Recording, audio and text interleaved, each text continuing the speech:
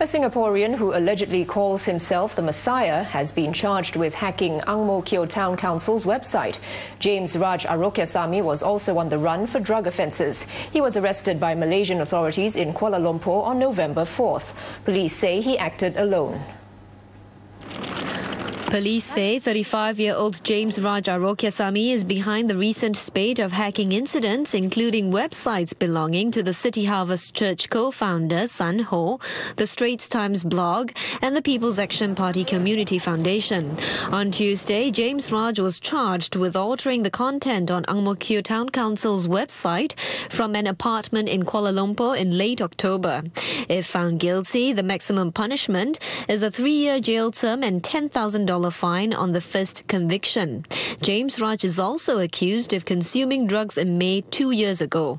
The prosecution asked for James Raj to be remanded at the Institute of Mental Health for psychiatric evaluation. It also asked the court to further remand him thereafter to help police with investigations. The prosecution said James Raj had told the police he suffers from various disorders and is suicidal, but later in the day, the accused denied this, saying the police took his words out of context.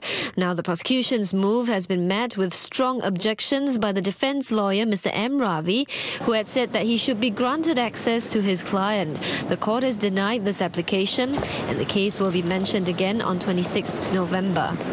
Separately, 5 other Singaporeans aged between 21 and 26 face between 1 and 4 vandalism charges. The 5 allegedly spray-painted slogans at Sunshine Plaza, Scape and a Waterloo Street taxi stand in the morning of 5th November. If convicted, they are each looking at a jail term of up to 3 years, a $2,000 fine, and may be ordered to receive 3 to 8 strokes of the cane.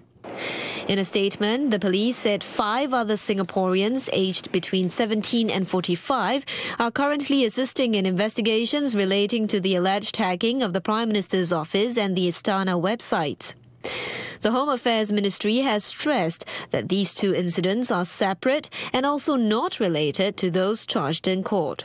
Channel News Asia understands that the 2 suspects who allegedly hacked into the Istana website got to know each other via Facebook. It's believed that the 3 who hacked into the PMO website are related, 2 are brothers, and the 3rd is their brother-in-law. They are said to have hacked the websites through cross-site scripting, a common hacking technique that creates the illusion that a website has been compromised.